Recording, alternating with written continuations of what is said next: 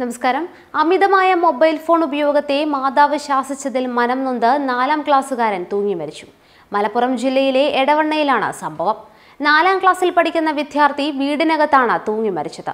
എടവണ്ണ ചമ്പക്കുത്ത് പരേതനായ മുജീബ് റഹ്മാന്റെ മകൻ ഹബീബ് റഹ്മാനാണ് മരിച്ചത്. എടവണ്ണ കല്ലിടുമ്പ് റോയൽ സ്കൂളിൽ 4ാം ക്ലാസ് വിദ്യാർത്ഥിയാണ്. ഇന്നലെ വൈകുന്നേരം 3 മണിയോടെയാണ് സംഭവം. മൊബൈൽ ഫോൺ ഉപയോഗിക്കുന്നത് സംബന്ധിച്ച് ഇന്നലെ രാവിലെ കുട്ടിയെ മാതാവ് ശാസിച്ചിരുന്നു. തുടർന്ന് മാതാവുമായി പിണങ്ങി നിൽക്കുകയായിരുന്നു.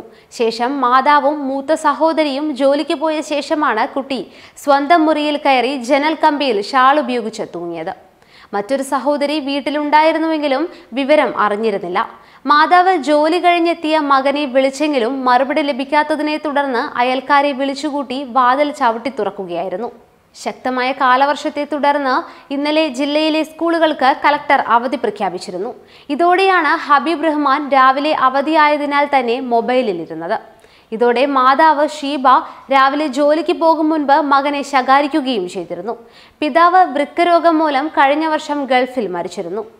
എടവണ്ണ പോലീസ് ഇൻക്വസ്റ്റ് നടത്തിയ മൃതദേഹം ഇന്ന് മഞ്ചേരി മെഡിക്കൽ കോളേജിൽ പോസ്റ്റ്മോർട്ടത്തിന് ശേഷം ചമ്പക്കുത്ത് ജുമാ മസ്ജിദിൽ ഖബറടക്കും. മൊബൈൽ ഫോൺ വരുത്തിവെക്കുന്ന ആത്മഹത്യകൾ സംസ്ഥാനത്ത് ഏറിവരികയാണ്.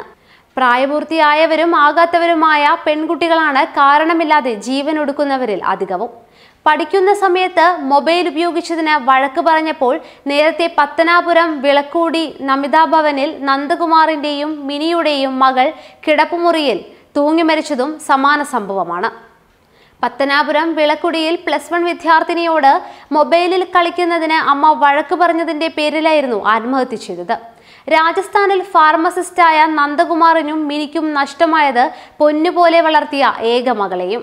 പുനലൂർ സെന്റ് ഗുരേറ്റി ഹയർ സെക്കൻഡറി സ്കൂളിലെ +1 വിദ്യാർത്ഥിനി നമിത നായർ രാത്രി അമ്മയുമായി പിണങ്ങി മുറിയിൽ കയറി കതകടച്ചതായിരുന്നു. മുറി തുറക്കാത്തതിനെ തുടർന്ന് ബന്ധുക്കൾ കിടപ്പുമുറിയുടെ വാതിൽ തകർത്ത് പരിശോധിച്ചപ്പോഴാണ് ഫാനിൽ തൂങ്ങിയ നിലയിൽ കണ്ടത്. ഉടൻ തന്നെ കെട്ടഴിച്ച് ആശുപത്രിയിൽ എത്തിച്ചെങ്കിലും ജീവൻ രക്ഷിക്കാനായില്ല. ഒരു കാരണവുമില്ലാതെ ഇത്തരത്തിൽ 100 കണക്കിന് കൗമാരക്കാരാണ് ആത്മഹത്യയിലേക്ക് നീങ്ങിക്കൊണ്ടിരിക്കുന്നത്. കൃത്യമായ ബോധവൽക്കരണമില്ലാത്തതും മൊബൈൽ ഫോണിന്റെ ഉപയോഗവുമാണ് യുവതലമുറയെ മരണത്തിലേക്ക് തള്ളിവിടുന്നതിനുള്ള പ്രധാന കാരണം.